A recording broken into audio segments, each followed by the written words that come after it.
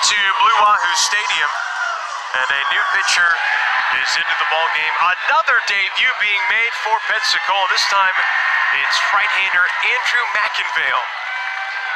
McInvale recently acquired by the Marlins in the first big trade of the season, as the Marlins received Joe Panik, and this young man from the Toronto Blue Jays. Meanwhile, the Marlins sent back to Toronto Adam Simber, the relief pitcher, and Corey Dickerson.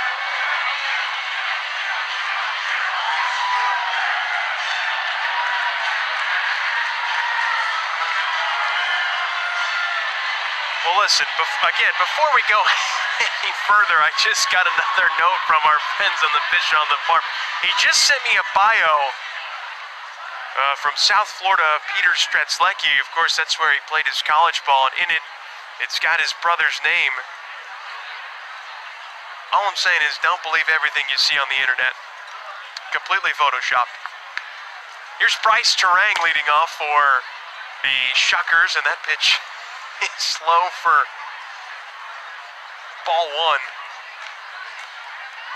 Terang has had a terrific day at the dish. Now the pitch, and Terang takes inside 95 miles per hour, and the count is 2-0. McInvale, prior to being traded, had split his time this year with High A Vancouver and Double A New Hampshire. Here's the 2-0 pitch, and a strike right over the inside corner. 2 balls and a strike here to Terang, who tonight has reached base safely in all 3 trips to the plate. He walked back in the first, and then he has 2 singles. Now the pitch, and that's low for ball 3. 3 balls and a strike.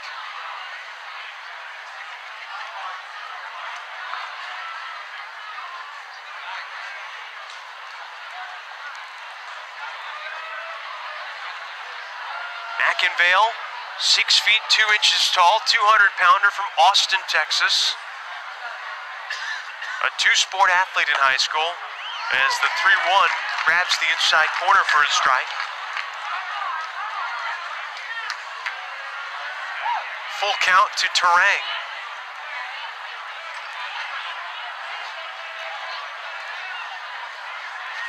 Right-hander has his sign. Terang, the lefty. Here's the pitch. There's the swing and a line drive to first. Caught by Osborne. And Terang is robbed of a 3-hit night.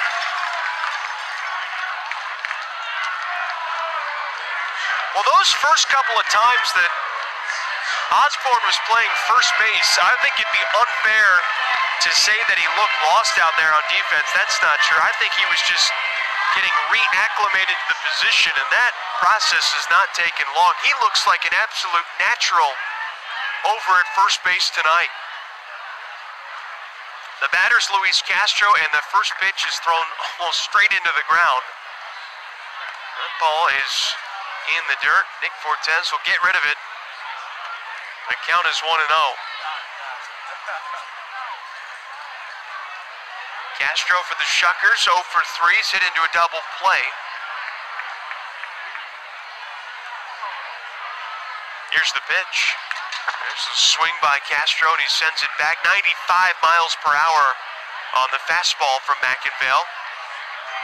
And the count is 1 ball and 1 strike.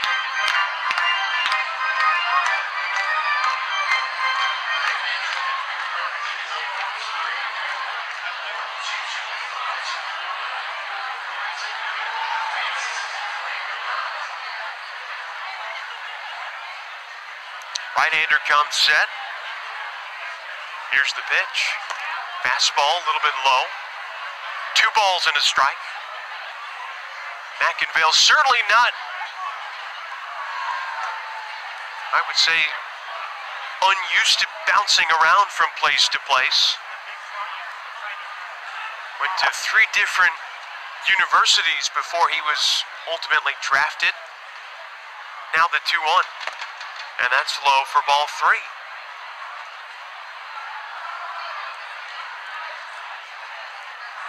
Went to Howard College, which was a junior college at first, eventually transferred to Liberty in 2019.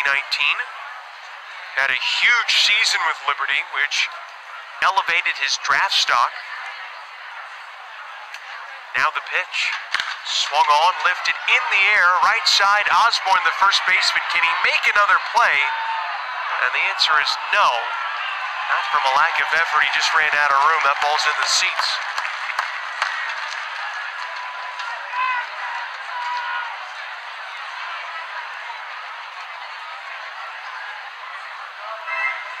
McIngvale has the huge season with Liberty in 2019. He strikes out 101, walks only 40 on 17 starts, and is snatched up by the Blue Jays in this 37th round. You typically think, well, someone drafted that late, they must not be much of a prospect. But you have to understand the way that the game has changed in the way pitchers can train. With the velo that McIngvale has, 3-2. Strike three called over the outside corner. I suppose anything is possible. And he certainly looks good here. 2 up and 2 down.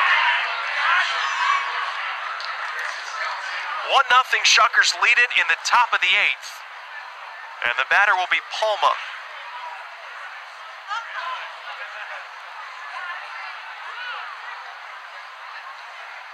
Palma's flown out to center twice and hit into a fielder's choice. Now the pitch. And taking all the way is Palma. He'll look at strike 1. McIngvale cruising along. The 0-1. Broken bat pop up right side. Second baseman Hairston is there. He'll make the catch. And the side retired in order in the 8th. To the bottom of the 8th we go. Wahoo's down 1-0 on the Blue Wahoos Baseball Network.